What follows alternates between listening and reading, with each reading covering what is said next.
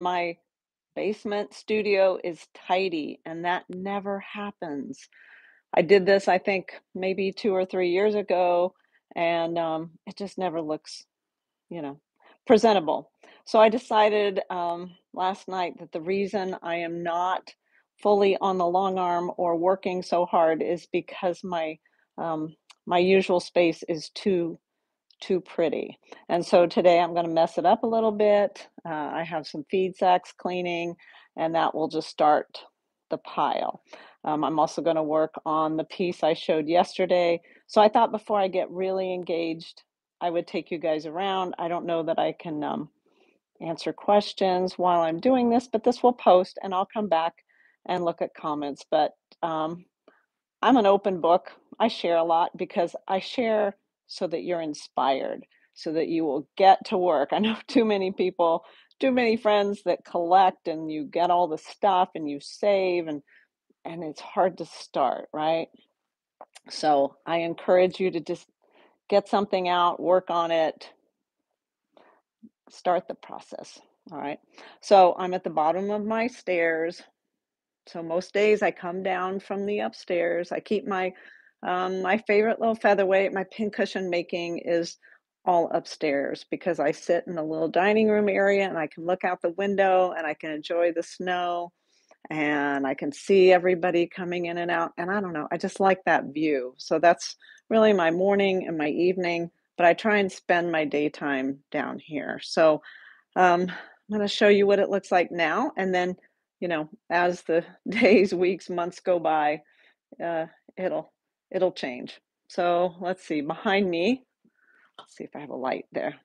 So behind me is this beautiful little bow tie piece I quilted some years ago, and it's just a strip.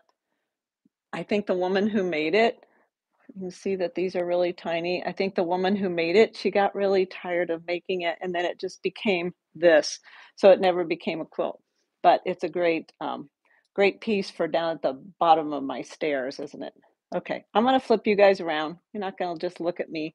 I'm gonna show you things on the walls, and I'll just take you through, and you'll see what it looks like.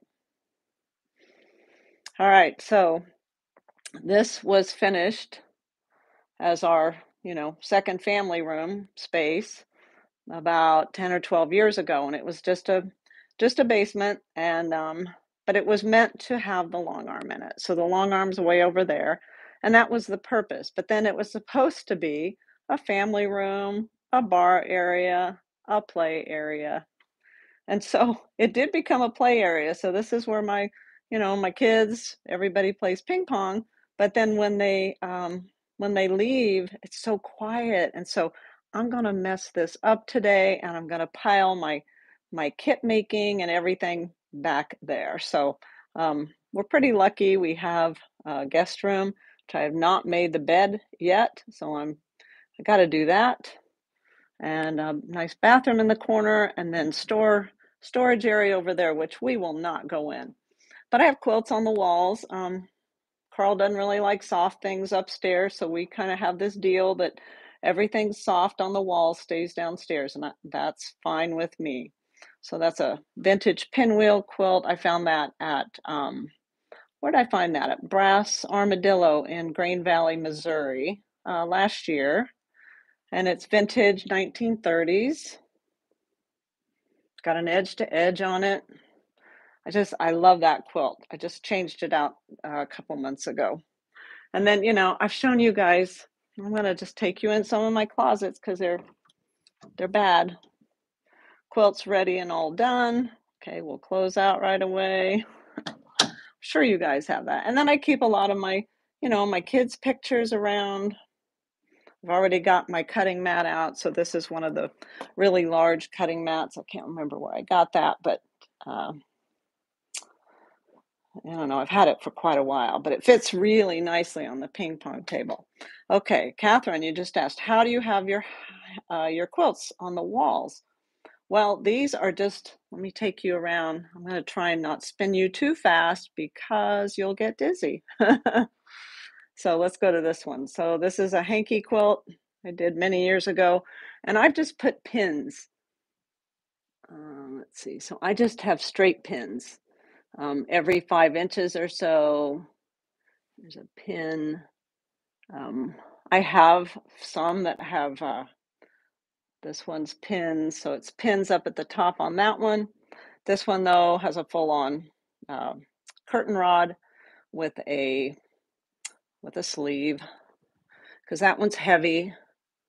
So heavy ones get a curtain rod, and I always have them for my husband to put up, but I don't get them put up very quickly. So when I can't wait anymore, I just pin them to the walls, and I can replace them pretty easily. So this is a quilt I did maybe, oh gosh, now 7 years ago. This one's called Champagne and Caviar, and there's a whole blog about this on my website. If you just go to my website, plug in champagne, you'll get to this one. But this was a tablecloth. It was society silk, or it is society silk.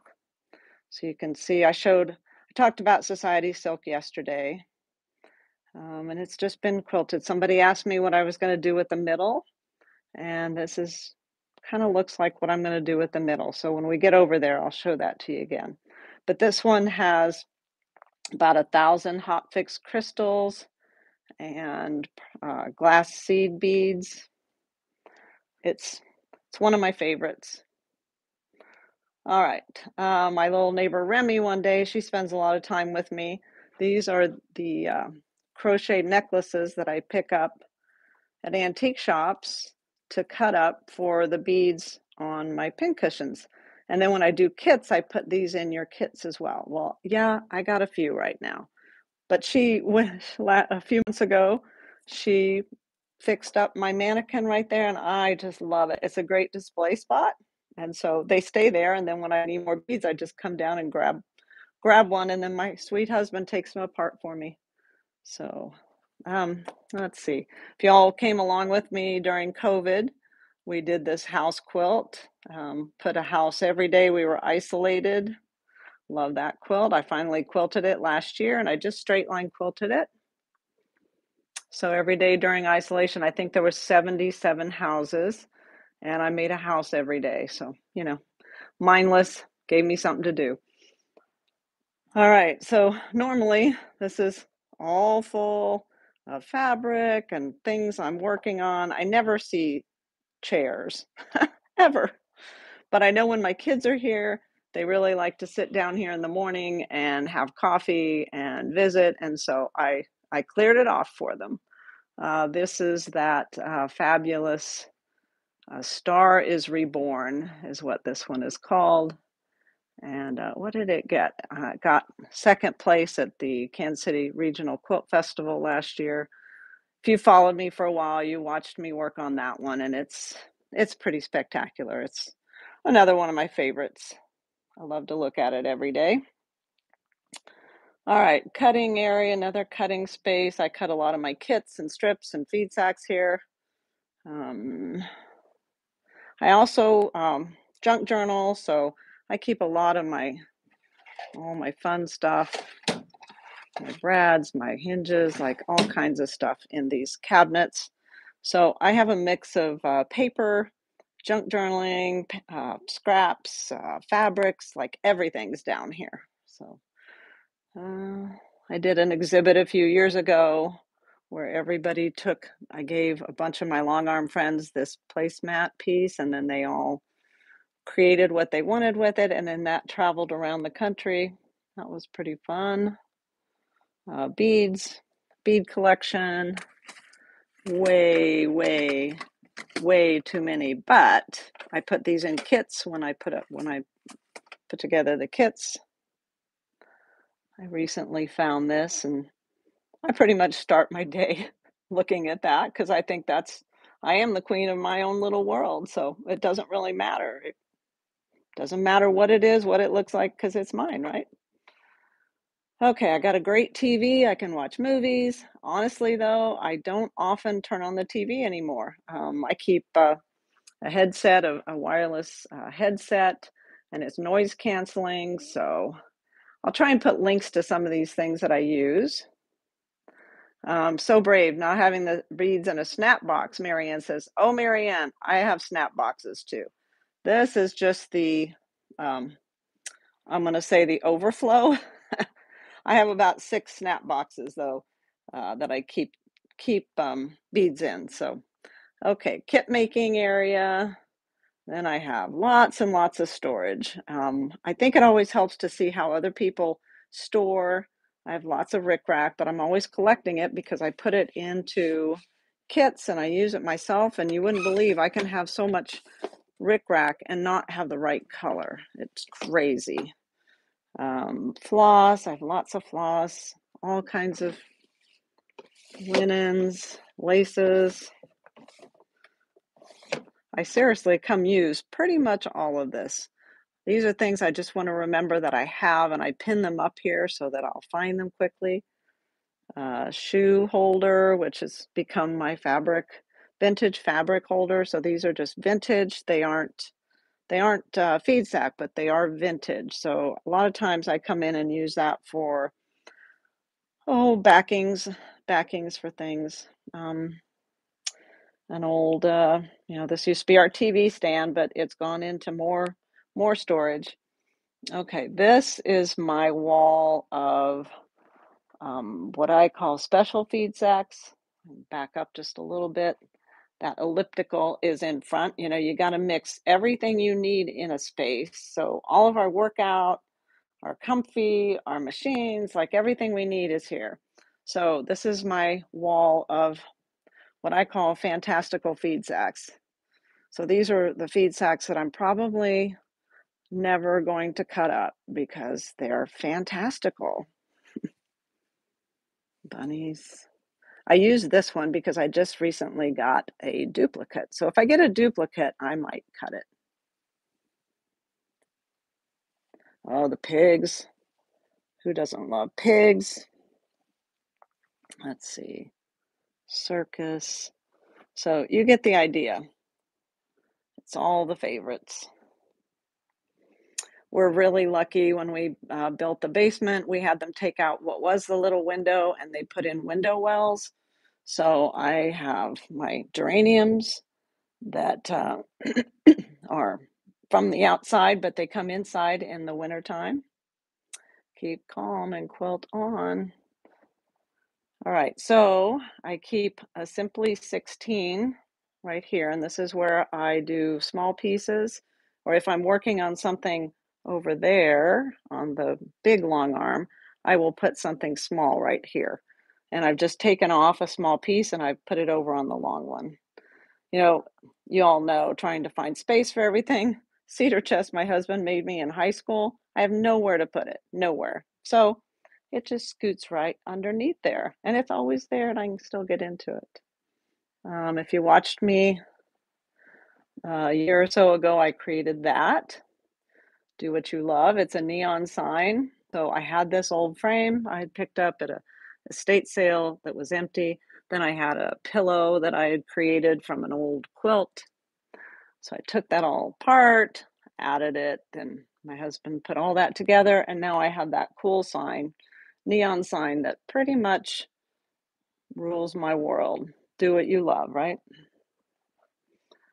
All right, we're at the end of the room. Okay, this is my paper spot. So I, double duty, try and keep my paper, my junk journaling world kind of separate from my fabric world, except I keep this beautiful blue sewing machine, blue featherweight that I had painted last year is in that space. So I can spin around. Sometimes I stitch on paper with it. Anne says, "Is it always this clean?" No, I started out saying, "It's never this clean. That's why we're doing this today." All right, so we have the nice bar, which never gets used as a bar. This is usually my kit making space. And then, oh, my coffee space, which let me let me have a sip while you guys look. Of course, you've got your treadmill, which actually is not always full because I do use it in the winter, but I just have pressed some feed sacks, so this does become the feed sack ready to cut hanging spot. And then you'll laugh at this, but it's critical. So people come, my family in the very beginning came down here and it's like, "Mom, your refrigerator's open." Well, of course it is because it's not a refrigerator. So this is our refrigerator that was going for a long time when we used it as a family area. But since nobody's around and nobody's here, I use it for my trunk show, my trunk show storage. So I'm not doing trunk shows anymore, but it's all there. So if I need something or if there's going to be an exhibit and I need something from there, I can find it pretty easily. So that's become my storage. And then there's a little bit of fabric on this side. I know, crazy, isn't it? It's been like this for about, oh, I bet 5 or 6 years now. Because when I was traveling, it was really easy to just go in there and get what I needed. All right, and then under the, there's always more stuff, folks. Ping pong table. All right, let's go over to the workplace. So, I'm gonna flip you around for just a minute. I read something once, what makes something a studio and what makes it just your hobby space? And so for me, the definition or the what makes it different, studio is where I work. And so the studio space is where I work. It's where I spend my day, my work day. And then my other space might be my hobby space. So that's why I call it a studio, because the minute I walk downstairs, I am at work. So let's see. Marianne says, I want a gun safe, and I said I was going to store quilt stuff in there. I would do that. In fact, gonna tell you, my dad has offered to get us a gun safe, and I said, "Well, Dad, I only have a couple because we're hunters." So I said, "I only have a few guns. I don't know that I need it. We don't have any kids around." And I said, "But honestly, I'll put quilts in it if you get that for me." I haven't yet, but not a bad idea. Okay, so back to there's my paper spot. It's not too bad right now. Not too bad. I love to make junk journals. I haven't for a while just because I've been so into, making pincushions. So my long arm, I've got a 12-foot table, 12-foot uh, table, and then I've got a handy quilter forte. And I keep my ironing board here because I can iron and I can watch my machine while I'm ironing. So it's a really good spot. I've moved my iron around many times while I've been in this space, but honestly, this works the best. People, I see the question, what's your favorite iron? Well, what is this? An old Black& Decker classic. I got that at a thrift store for $2 about 4 years ago, and it has been my best iron ever. Okay, last year my big splurge was this. Now let's move some feed sacks. So this is a presser steamer. Love this. Love it. And then my husband said I needed a hydraulic table for it, so if he's here, he can move it up. If I'm here, I can move it down. But both of these things together have been lifesaver, like just a lifesaver. And this can press a feed sack in about 4 presses. So for me, it's just made everything efficient. I always have a tub of embroideries down below so that I'm ready and I've got things ready to work on. So if I'm kind of stuck, I just come fiddle through that tub and find some goodies. Okay, let's go to the spot. So this is where I spend a lot of my day, if I'm quilting. And you saw that right now I'm working on this beautiful, beautiful society silk. And when I'm done here, that's what I'm going to go work on today. Like I said, I have a handy quilter forte with Pro Stitcher computer, and I just mostly use that when I'm doing edge to edge, but it also, sets my stitch length, will set my needle down because I always like to work with my needle down. Let's put the needle down so I don't forget that. People always say, "What's that, Kelly?" Well, this is just a little Tupperware bowl I have taped to my handle, so I put all my threads in there. It's just fast and easy. They do have a magnetic strip here you can put your scissors, but I am right-handed, so I have put a little magnet right here, and then I keep my scissors there. just because I need it fast. What else? Let's see. I talk a lot about burying threads, and I just stick it in my foam handles. Red snappers. I love the red snappers. That's how I put everything on. I'm not a pinner, so I red snapper to my poles, to my leaders. Let's see. What else are you going to ask me? You're going to say, "Where'd you get that rug?" IKEA. IKEA is good for so much. Let's see, my tray, I love this. This is I call this my surgical tray. It's actually an automotive, oh, little rolly thing that you can put over by when you're working on a car, and it has all your tools, goes up and down so you can raise it, lower it. I love this. So it's a mess. Okay, this is a real mess right now, but that's okay because it has everything I need within reach, and I will just roll this over to my long arm when I start working today. And it's everything's handy and, like I said, at my fingertips.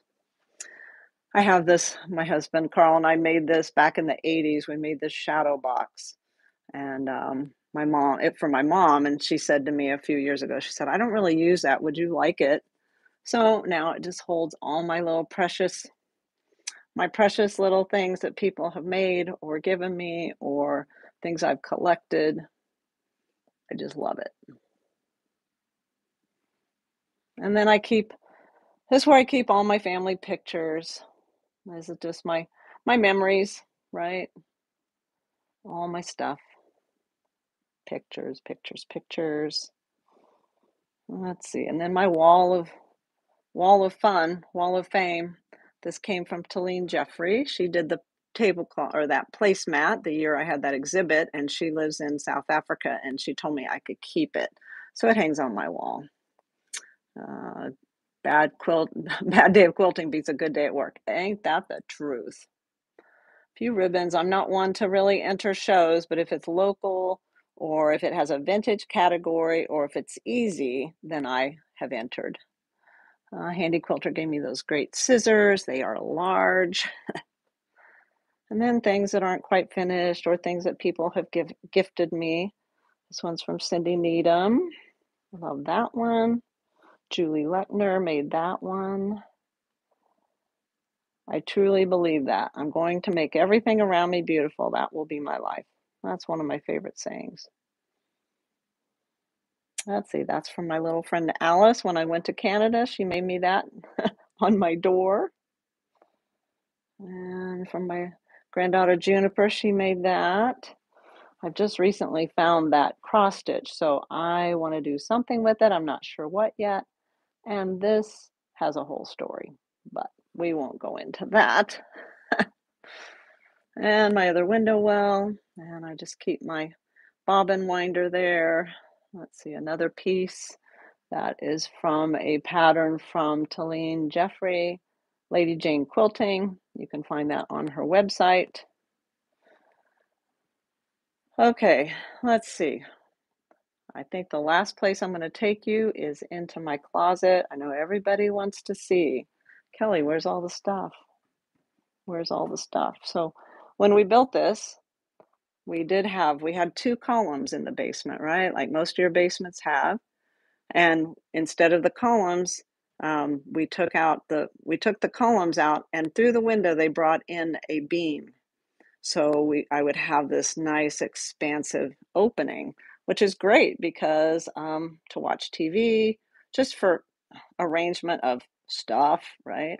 So that has helped. That really opened up our space. It's a really, really cozy basement. I'm very, very lucky to have it. Oh, let's see.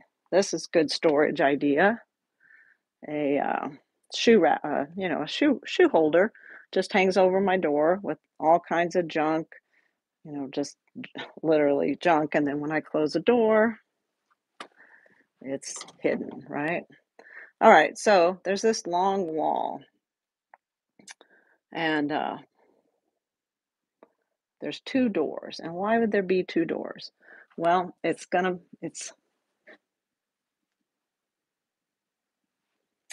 my secret spot, and I'll take you in there for just a minute, but don't tell anybody. just for a minute. But it's hidden, it keeps all my fabric clean. One thing about my space is it's very clean. We don't have any animals right now. Our last dog we put down like 7 years ago, so we both agreed, no animals because we're gone a lot. Plus, I try to keep it really clean because I was quilting for hire for so long, and I just wanted everything to be um, pet free. So it's I don't always like it because I like having a pet, but it makes my life easy. So no pets. So everything that comes in here is clean unless I put it in a tub or a box and it's to be cleaned. So all my feed sacks are clean by the time they get here. When they get to the to this spot, they're ready to be pressed. And so my closet is full of just clean fabric because I have a big bad mold allergy, which as if you follow me, you know when I clean in retro clean with a splash of ammonia because the ammonia takes out the mold and mildew. So yeah, so everything in here is clean, ready to use. So when I make kits, when I make my pin cushions, when I work on quilts, everything I find in here is ready to go. And because I don't like to wait. Like if I see something or I touch something, I want to work on it right now. Okay, no apologies for this closet because I use a lot of stuff. And you all know, you all, everybody knows that during COVID, we were all really glad to have a stash because we didn't need a thing. So I don't, unless I'm traveling, I don't really go shopping. I'm sorry, I don't shop fabric shops because I don't buy new fabric. I only buy feed sacks or old vintage fabrics. So I also used to work at a bookstore for 14, 15 years. I worked at Half Price Books, so I have a lot of books. Trying to wiggle those out because I don't look at them very much because I'm not piecing. I got them thinking I will be a piecer one day, but I never became one. So I know my path. I know what my passion is. I know what I will never do, and I know what I want to do. So I think if you can uh, whittle your craft and your art and what you love to do, if you can whittle that down, then your focus will be better. Because when I started quilting 12 years ago, was when I got this space. I gave away all my yarn. I gave away, um, I gave away anything. Well, I paint, so I still have my paints and my brushes, but I gave away anything that was not quilting related because I knew I probably would not ever use it again. So, okay, without further ado, let me flip you. Let's walk into the closet. All right, so bookshelf. Okay, are you prepared? So it's about a 20-foot long closet. It's shelved one, two, three, four, and then tubs at the bottom. I know, folks, it's a little crazy, but I love it. I can come in here, find what I need. I keep feed sacks ready to go. I keep them color coded. I keep quilt tops ready to go. And then down here, I keep a shelf that has, and I have it pretty well organized. Who says I'm not organized? Small tablecloths, hankies, backings. And there we are. Ta-da! And back out. All right. That gave you a pretty good idea of what everything looks like. I keep a closet. I keep a couple of closets. We won't go into those. I keep another couple closets of hanging quilts, of quilt tops, of supplies I'll need, extra supplies, batting. I keep that in the storage room. All right, let me see if you all have comments and no apologies. Yeah. See, I know you guys and I know your entire studios look like that. So I don't really need to apologize because it's work, right? It's work.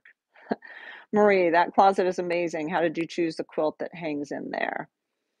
Um, Closet, the quilt that hangs in there. Oh, I think you mean, oh yeah, my closet's pretty cool.